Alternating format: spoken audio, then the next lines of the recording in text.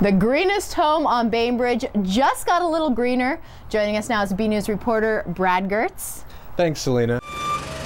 Construction crews have finished installing a green roof on Ed and Joanne Ellis's house.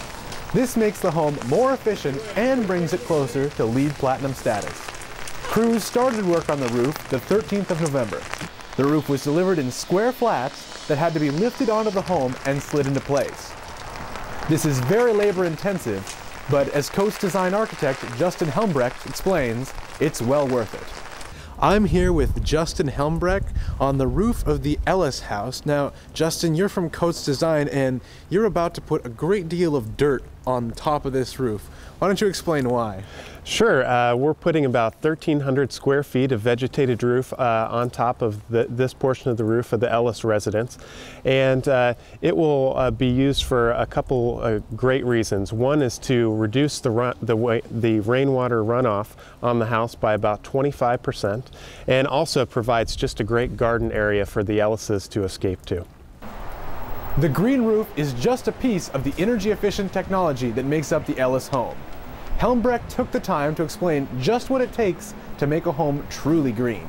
The Ellis Residence features several green mechanical systems to help make this a LEED Platinum house. The first of which here is the water furnace, which is connected out to the geothermal loop in front of the house. And what this does, it cycles glycol from the geothermal loop and exchanges the heat inside here. And out of the back side of the unit comes hot water. And this is fed into a tank here, which is used to heat the radiant floors inside. It's radiant heating concrete inside. Then some of this water as well is used to supplement the HRV unit, the heat recovery ventilator. This ventilator exchanges the cold air of the inside with the the cold air of the outside with the stale air of the inside.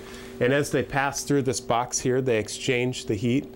And also the radiant heat also supplements here in this heat exchanger. Again, the air comes in, passes by the heat exchanger of the hot water, and by the time the air gets to the inside, it's around 70 degrees. Also featured in the mechanical room is the solar hot water. These gauges here measure the temperature coming in and out of the unit, and as we can see later, there's solar hot water panels on the roof. With all that technology, the green roof may look low-tech, but it helps reduce the carbon footprint, decreases runoff, and the roof doesn't even have to be mowed. With so many benefits, Islanders can expect to see more green roofs in the future.